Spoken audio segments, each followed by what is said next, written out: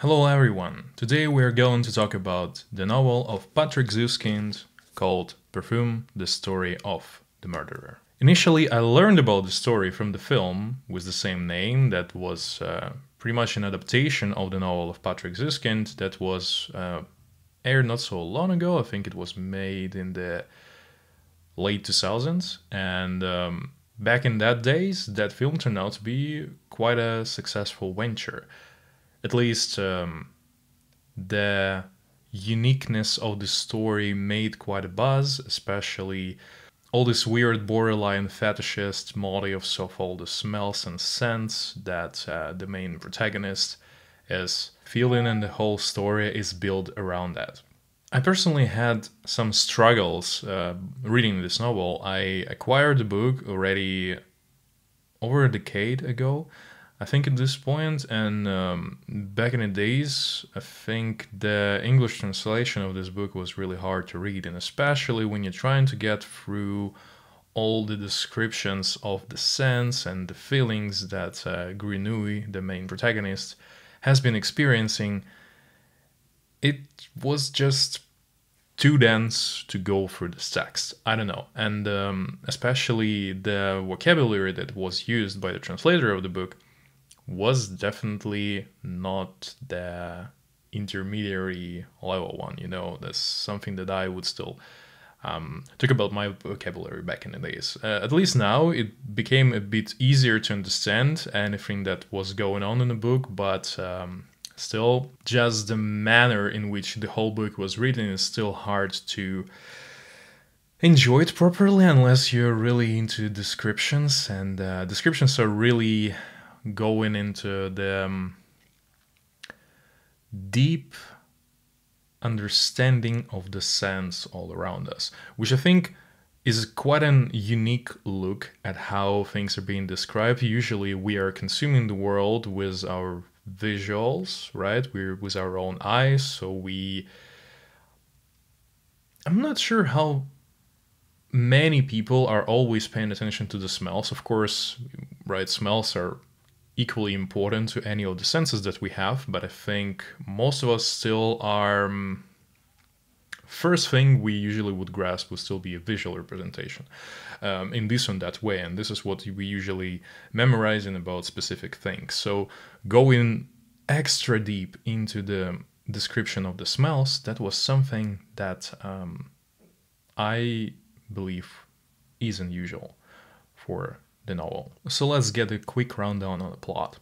The story goes around the life of Jean Baptiste Grenouille, who was born to a poor woman who already gave birth to four children, who supposedly were all stillborn. However, turned out to be that Grenouille wasn't, and was saved randomly when his mother gave birth to him and was trying to kill, because she had no use for children. So she got arrested and killed pretty much for that. So she got arrested, and Jean Baptiste was sorted out a different place. So first of all, he got into the hands of Father Terrier, who then assigned a vet nurse to him that was supposed to feed him. As he was still an infant, he had to eat women's milk, so to say. And this is the way that he was supposed to be fed. But already there was something off with this child. Everybody was feeling something demonic in him. He didn't have any specific smells. And this is the first thing that the wet nurse pointed out. Her name was Jean Baptiste. And she took him for like a week, and then she couldn't pretty much produce more milk for him. Like, she couldn't really fill him, and he was sort of soaking up her life out of her, which was crazy because that's were her job, and she has been feeding many kids before that.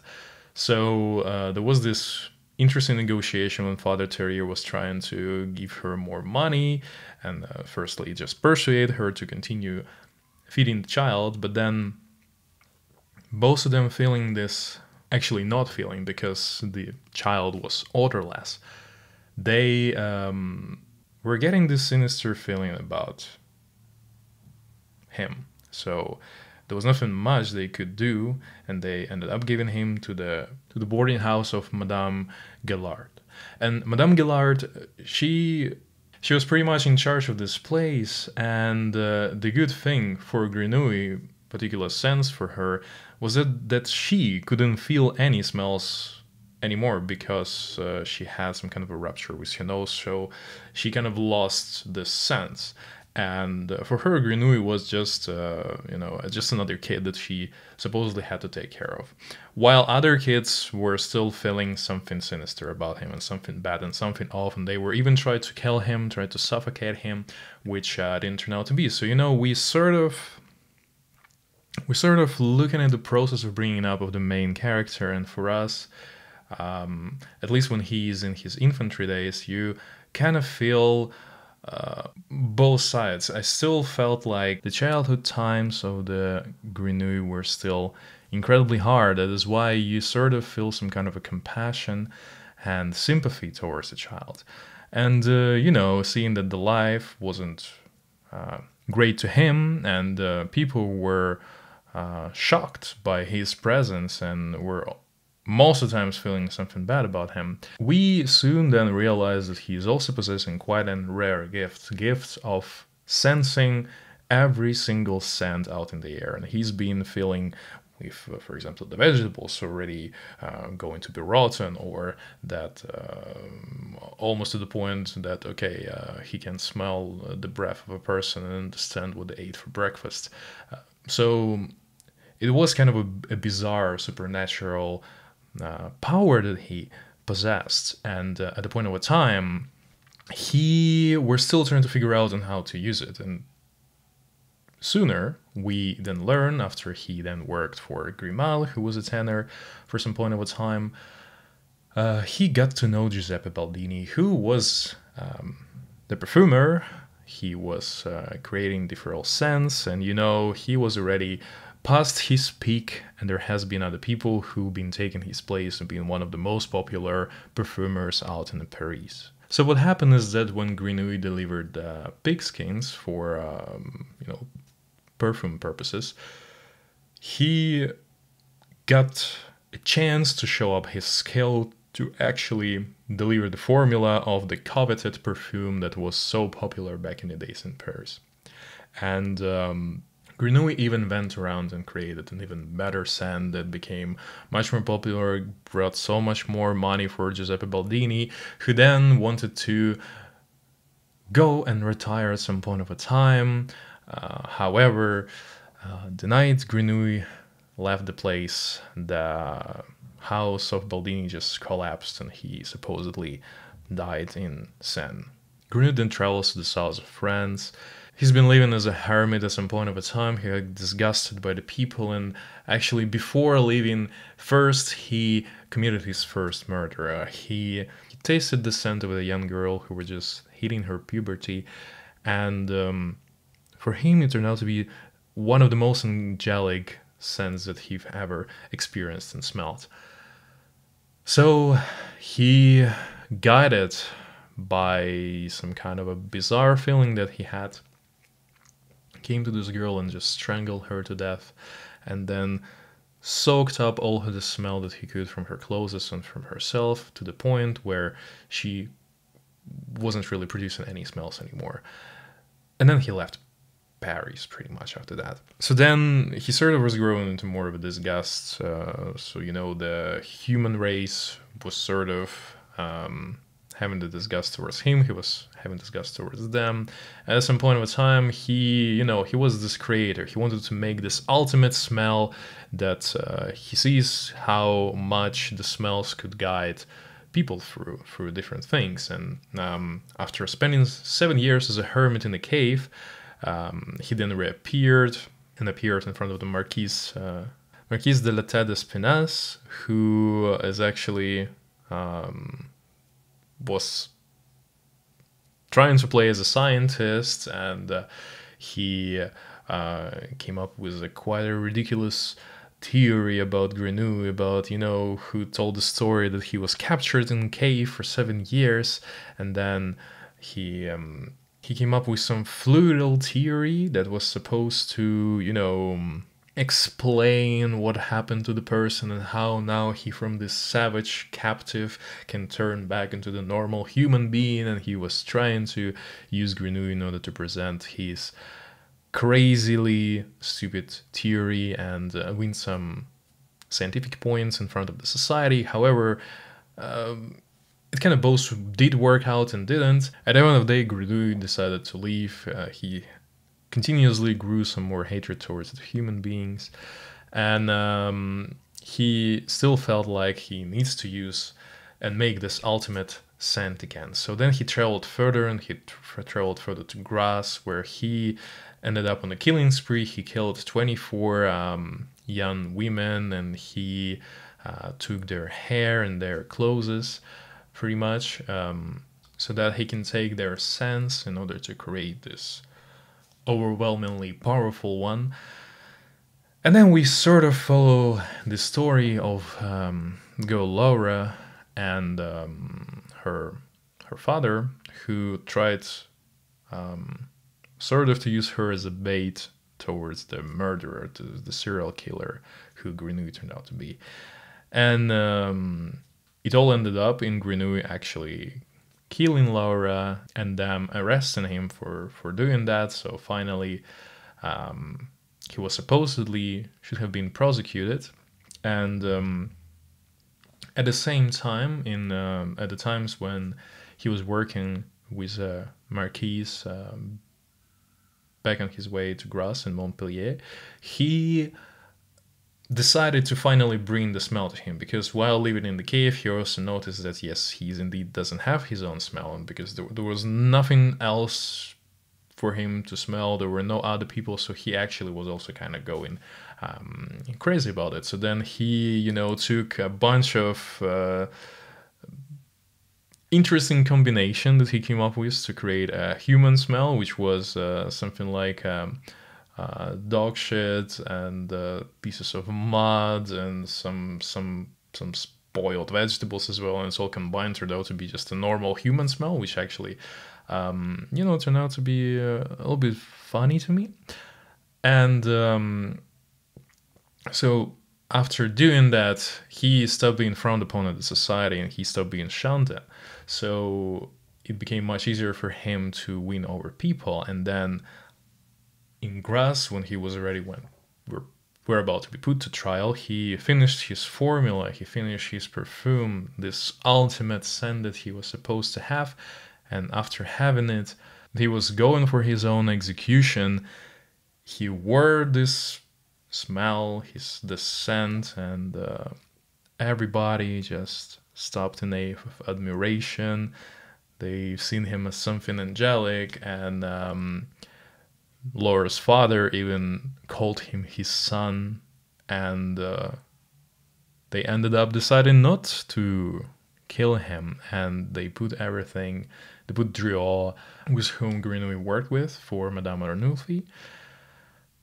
They used that man who then confessed for killing all these women after being tortured for many days, that he was the actual doer of it and not Grenouille, who then escaped all that, and we know, disgust to the human being. He then decided to go back to Paris, and he pretty much realized that people who historically always frowned at him are now worshipping, and how easily it all can be manipulated. He grew his disappointment to the point that the fact of him being worshipped weren't giving him any more the satisfaction.